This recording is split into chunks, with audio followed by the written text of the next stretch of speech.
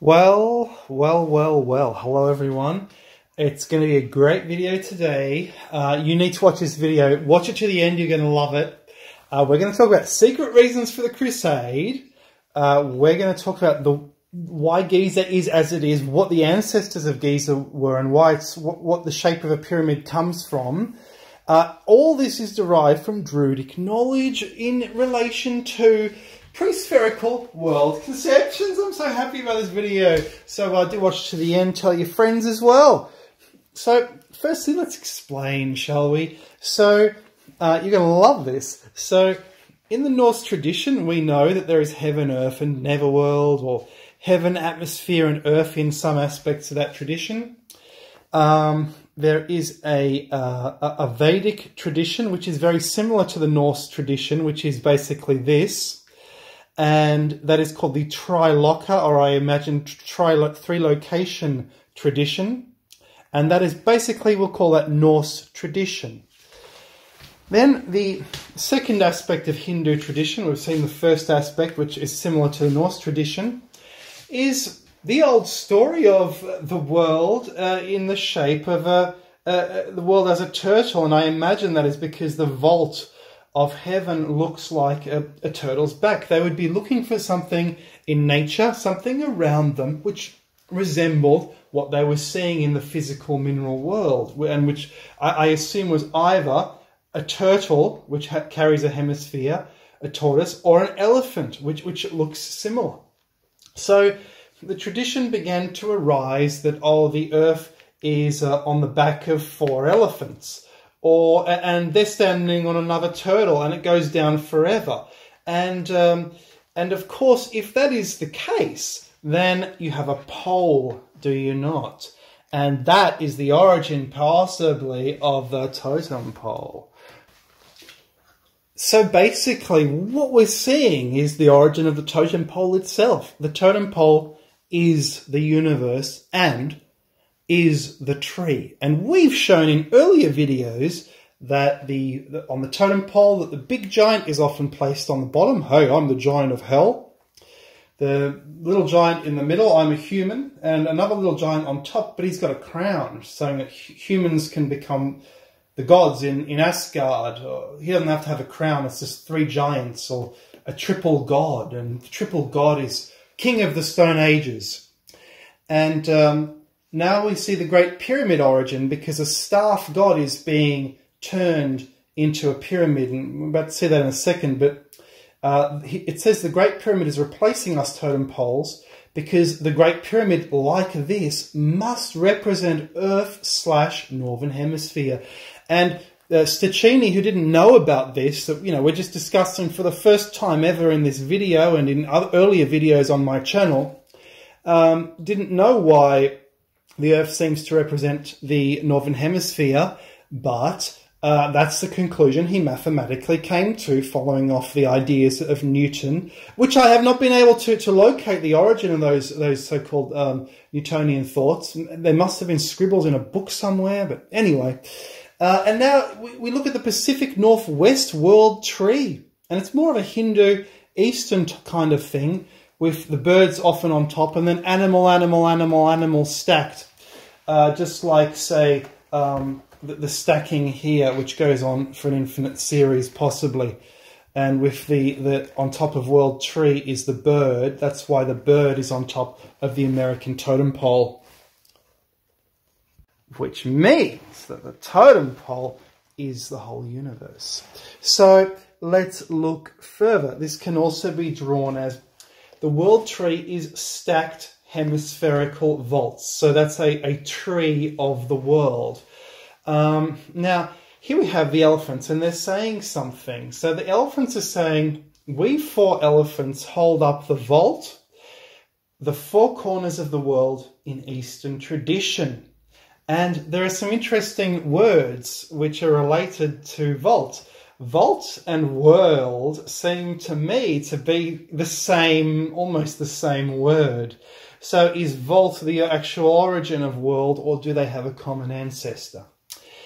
The elephants are holding up the world very well, and they are very valuable elephants indeed. And the veld is also a South African word for flat plains. And of course, there are who, what, where, we, and why. Two of them, we and where, sound like world.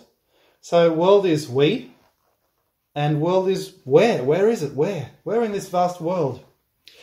And in the conception, the Norse Indian conception, or more the Norse Aryan conception, we can see that by dividing the world into three parts, we actually have the volatile mercury, we have the solid sulfur, and then we the solid salt, and the hellish sulfur from deep within. The three alchemical components of every substance. In addition, and this is so good, the birds are speaking. Look at that. They're saying we birds can fly almost to Asgard and are identified as the sacred female. And the birds, of course, are perched on top in American versions of the totem pole, because this is a tree. A tree shooting right through the middle of this Earth disk up into Asgard. And that's important, that it's going through the middle. So Maria Gimbutas, a very famous and very neglected prehistorian, identified something in prehistoric Europe that is pre-2000 BC called the staff god, basically a four-faced stick. And old Europe is not just Europe, but she drew it on her map as including Egypt and North Africa. And the fact that it included Egypt, North Egypt, gave me the clue about the pyramids. So I actually speculated that the four-faced god actually became a pyramid. And that was in my book, In Search of the Origin of Pyramids. Now, a colleague called Peter Jandacek, I've mentioned him a few times, he's written some excellent papers which you can read for free online. He told me about this thing called the Basque Lauburu, which is that.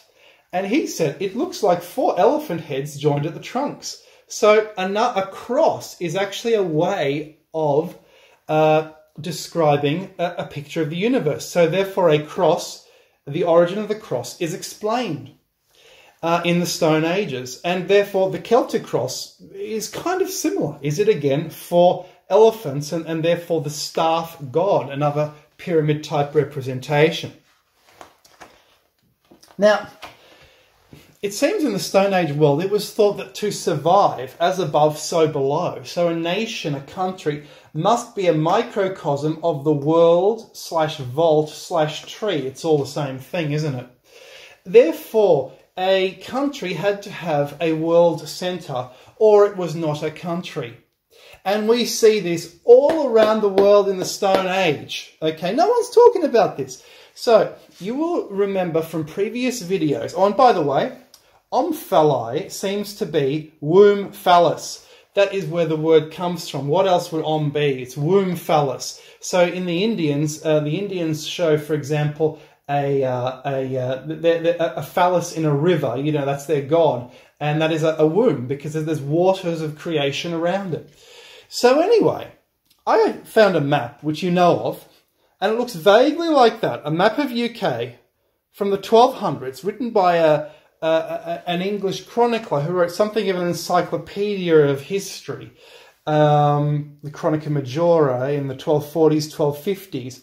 And in this work is contained a very interesting map which shows England kind of as a rectangle with a bit of Scotland projecting up to the north. I have to switch off that fridge.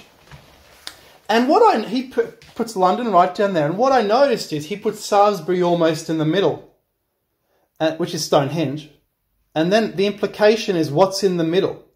And, you know, I think about 16 miles or 16 kilometres north of Stonehenge is Avebury. And he does not mark that in. So he doesn't know why he's drawing England the way he is. So he's copying an earlier map. And Avebury, the greatest, the cathedral of prehistoric Britain, is in the exact centre of this map. So it is a omphalos of England, a snake monument. And we see these all around the world. Where the snaky rivers meet in Egypt is the three pyramids. We see a central location at Nazca or Sacsayhuaman relative to the length of the South American continent. Newgrange, it's not really in the centre, but it's kind of, you could call it in the middle of the economically productive part of the country, because it's close trading-wise to England, and it's kind of omphalos of Ireland, sorry. USA, what's the omphalos? Is it the Serpent Mound? Is it Poverty Point? I noticed both Poverty Point and Newgrange seem to have a natural amphitheatre, and if you want to take me up on that, there's a book called The Checkered Lights of Newgrange, and the bloke who wrote that has found a lot more to Newgrange, including a laser light show and amphitheatre nearby, than the archaeologists have realised, because the archaeologists have tunnel vision. They look at just the stones, nothing else, just the monument, nothing around it. And of course, Mullumbimby in Australia, another snake monument, which is being rediscovered, but unfortunately it's been demolished, and actually houses are about to go over the top of it. So let us zoom in and see what's going on. So the Romans actually carried down an ancient tradition where they actually explained the midnight sun and the night time using this hemispherical model. So what they did was they saw, here's the Earth as the disk, the ocean around it, and basically around this, or around the whole thing, are mountains. All right? So they saw the sun as rising in the sky and setting, and then what happened was it actually went behind the mountains to the north on its way back, and this cast a huge shadow over the land, resulting in night. And you know, funnily enough, they used to teach this. Apparently, my granny or great granny was telling my father this model of the world in remote Poland in the early 20th century, that the sun sets in the swamps, and it's, you know, like a kind of Stone Age tradition of a flat Earth, and that is what is responsible for the sun being visible in the northern countries at midnight, because it's actually down there and it's very low. Fascinating, fascinating. So, I identify 3 map-making traditions in the Middle Ages. So firstly, let's look at the new map makers. These are the people who were trying their best to find what the Earth is really like. So Ptolemy, the famous Saxon map, the Roman maps, maps used by Columbus, and the Waldesmüller maps, and many others, used by traders, explorers, merchants, etc. And these were very accurate maps. They wanted them to be as good as possible, and they were mainly new maps, brand new maps. Then we have a tradition which seems to go back to the Stone Ages, the monastic tradition. And if you look at what monasteries and chroniclers and monks drew of the world, it's totally different to how the new map makers were drawing the world at exactly the same time. And this arose out of ancient tradition. Look at the Pomponius Mela map, and it shows a cartographic version of what monks drew centuries later. So this goes all the way back. Medieval maps go all the way back to the ancient world. So they sort of show the Earth like a kind of cake divided into 4 or 3 parts. Earth in alchemy, that's what it looks like, and the 4 elements, or 3 elements sometimes. Now, this is kind of how the monks drew the world. They would draw Europe, Asia, Africa, and guess what's in the middle? Jerusalem, connecting all the continents together. And this surely arose from Druid tradition, with something in the middle as an omphalos and a disc, a flat disc. And you see some maps like this from the 1500s, and they seem to show extra islands here, and you don't know what the islands are. And I think they must be American islands, or these maps are from the Middle Ages. They must be American islands, because if you want to put America on the map, where do you put it? You can't. You have to put it here off the coast of Europe, because that's how you get there. In addition, so these are found in monks' chronicles. Countries are depicted on a flat circle. Earth is divided into quadrants or thirds. Sometimes it's like this, so that's Asia, Europe, Africa. Asia being bigger, so that's how they show that it's bigger. It's like 2 continents in size. So they thought, oh, this must be true because it's too perfect not to be true. The same reason we love relativity because it's so perfect, or love any theory because it's so perfect. So they couldn't get rid of this theory. So did the centre used to be Giza? That's what I'm asking you, because Egypt is a kind of connection between the continents. You want to go to Africa, how would you do it? Well, if you're in Europe, you might go stop in Egypt and go from there. Or to get to Asia, you'll stop in Egypt and you know. So that is a hidden reason for the Crusades capturing the centre of the world, or the womb phallus, because medieval monks looked in their chronicles, looked at Jerusalem and said, oh, why shouldn't we capture the centre of the world? Right? So how important would that be? And now we come to a third wild card of ancient medieval map drawing, and that is the lost tradition of the ancient sea kings. So in a 1300s book called the Secretum Secretorum, and I had an argument on Twitter with someone called AnyXT, and he reckons it's made up by medieval Arabs, but I don't think so, because it says the sons of Seth once had, that is the sons of a descendant of Adam, once had all the knowledge of the world, but everything was lost and only partially recovered by Greeks, Arabs, and Christian scholars. And we have seen so much evidence of this on this channel. I've presented to you so much evidence of this lost worldwide empire, and other channels as well. Brian Forster talks about ancient high tech. And what really got me going was that the Piri Reis map, which is so accurate from the 1500s, shows Africa and Spain cut off from something else. And all the Greek maps, bearing in mind the Greeks seem to have arisen in power just as soon as the orichalcum trade with America ceased, seem to show half of Spain and the west coast of Africa absent. There they are on the other half of the map. So what actually happened was they seem to have possessed a world map in very ancient times, and this has been bisected.